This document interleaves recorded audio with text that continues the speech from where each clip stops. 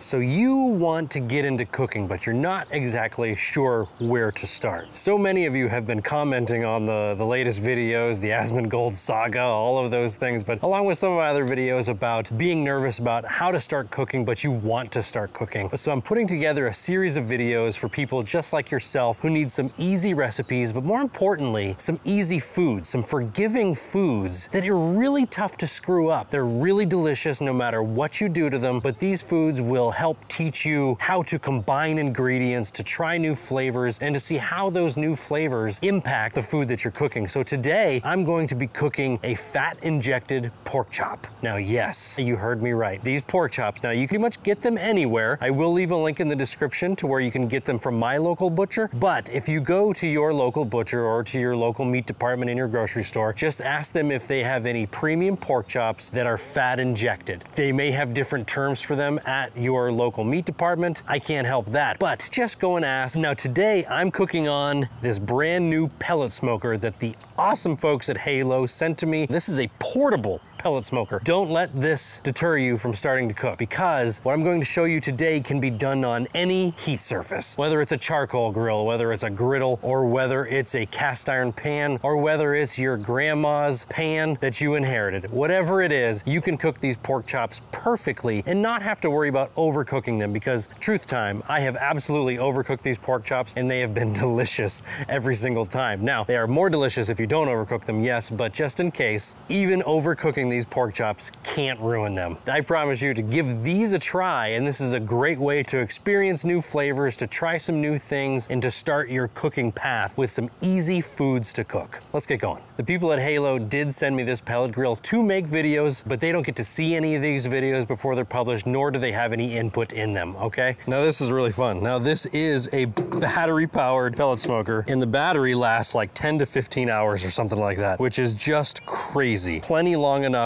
to cook anything you want. So you pop that battery in there. To start it, all we do is push the button, it blinks a few times, hit the button again, and then one more time to access the temperature. We're gonna cook at 300 degrees today. One great cheap thing that you can get, don't mind all of the cottonwood that is stuck to mine, is a infrared temperature gauge, okay? So this is one from ThermPro, I'll link to it in the description below, but this is gonna help you whether you're using a pan or a griddle or something that doesn't tell the temperature digitally. This is a great way for you to monitor those temps. To understand what happens at different temperatures is a good thing to know, and this is a great way to start, and these things are really cheap. First things first, let's talk about ingredients. Aside from the pork chops, today we're gonna do asparagus. Now, some of you may hate asparagus, some of you may love asparagus, but whatever side dish you guys wanna roll with, that's cool with me if you wanna do a potato. But if you're getting into cooking, I'd suggest you try a bunch of things that you haven't tried yet. And I know that can be daunting, and I still find it daunting trying some new things. We're gonna do this super simple. You need a bunch of asparagus, you need to wash it. After you wash it, I want you to cut the really woody ends off. Now, I absolutely hate when people don't cut them high enough, because I really despise grainy asparagus, and the further down the stalk, the grainier it gets. So I cut off a big portion. I probably cut off more than most. Some may think that's a waste, but if you compost, throw it in your compost pile, no harm, no foul.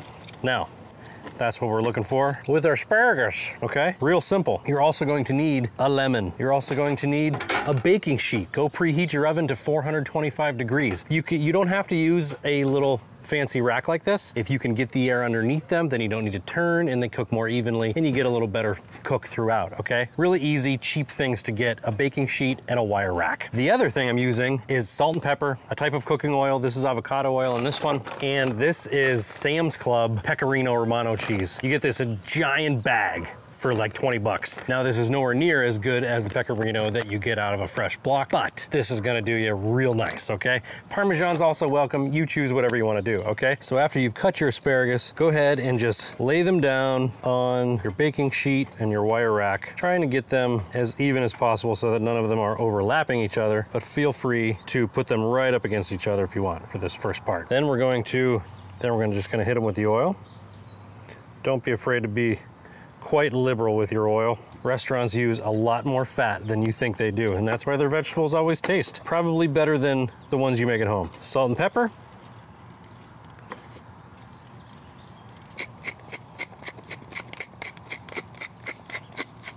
our lemon, cut this baby into quarters. All right, now you're going to take your lemon and just kind of squeeze it over your asparagus. Doesn't need to be perfect. One of my favorite additions for cooking is a lemon. A lemon can change your dish so many ways. Adding acidity to your dishes is something to really try and try often. Now you just want to take your cheese and just kind of make it rain over your asparagus. Done. Okay, asparagus is ready to go in the oven. See, that wasn't hard. Ooh, there we go. Cheesy, bright with lemon, salt and pepper. That's all we need.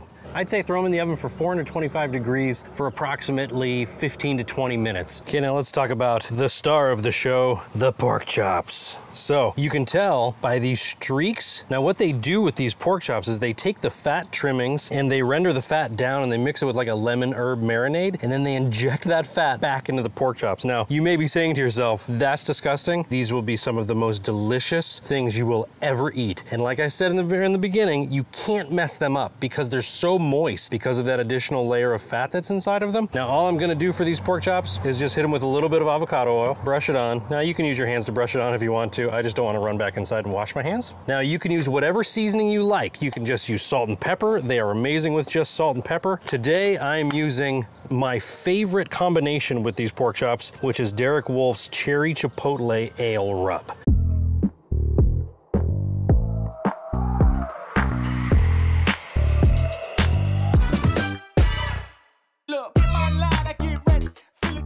The damper is closed on the pellet smoker so that we're just getting smoke coming all around them. And that's it. Now you can use, like I said, any grill you want. I never really like to go into how long I want something to cook unless it's vegetables. But with meat, I like to primarily go with internal temperature. I want to get these to a perfect 130 degrees internal, which is not done yet, because as soon as they're at 130, I want to crank the heat up and sear them. So we're doing what's called a reverse sear here. Now you could also do the same thing by having them in your oven and then having a pan, hot as can be, as soon as when you're ready to pull them out of the oven, and sear them in your pan. Or you can just cook them however you want. To get to an internal temperature of 145 is considered donezo for pork chops. You're welcome to go higher if you like. One thing that every kitchen needs, a meat thermometer. Now, I'd advise you to spend a little bit more money if you can and buy the waterproof ones, because I'm speaking as someone who has damaged and thrown away many a meat thermometer that were cheap. You will screw them up and they will stop working when you get them wet if you don't get the waterproof ones. So this one has lasted me years though.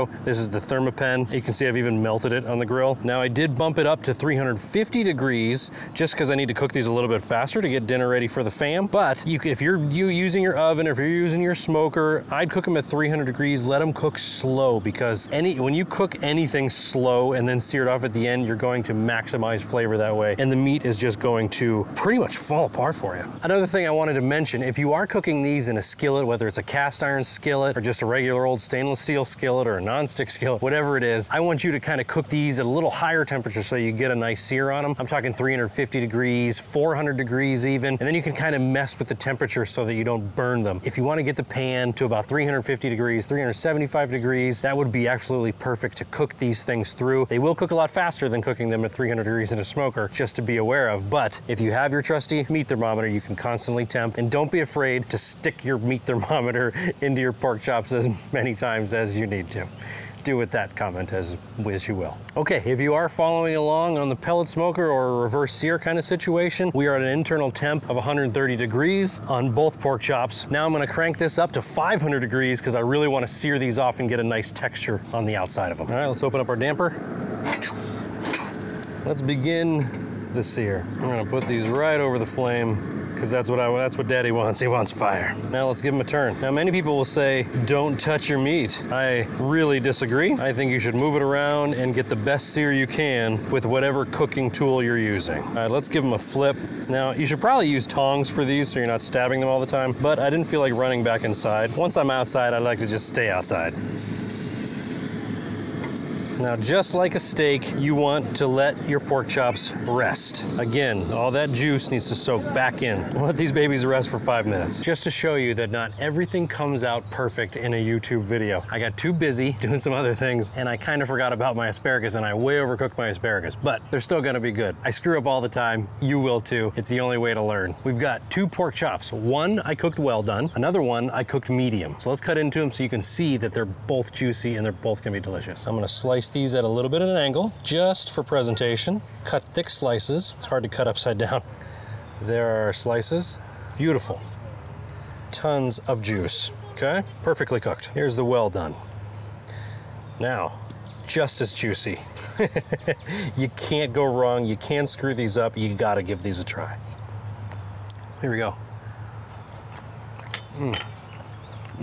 The cherry chipotle is so bright, kind of sweet, but still savory too. The smoke is so good. The char is so good. When you combine smoke and fire and fat and salt and sweetness and savor, it's the perfect dish. And it's so easy, you can't screw it up. I promise you, if you want to get into the kitchen and start learning some different cooking techniques, start with easy foods that are really difficult to screw up. I screwed up the asparagus and it's still really good.